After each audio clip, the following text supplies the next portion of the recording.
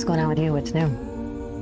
Not much. I hate the idea of you down there by yourself all the time. Just drinking. I'm fine. I appreciate it. But I'm fine. Ever since I heard the howling wind, And I suppose you're wondering why I called you over here. I didn't need to go where a Bible went. Our basketball coach had a heart attack the other night.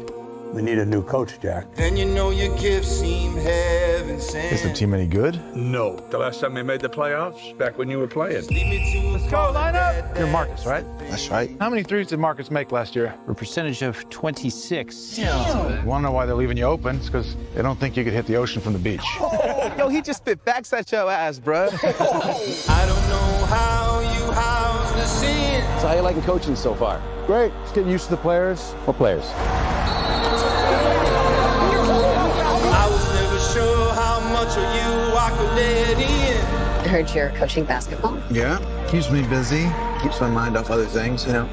Won't you settle down, baby? Here your love has been. I spent a lot of time hurting myself. Heavenly Father, I made a lot of bad decisions. don't carry other names. I had a lot of regrets.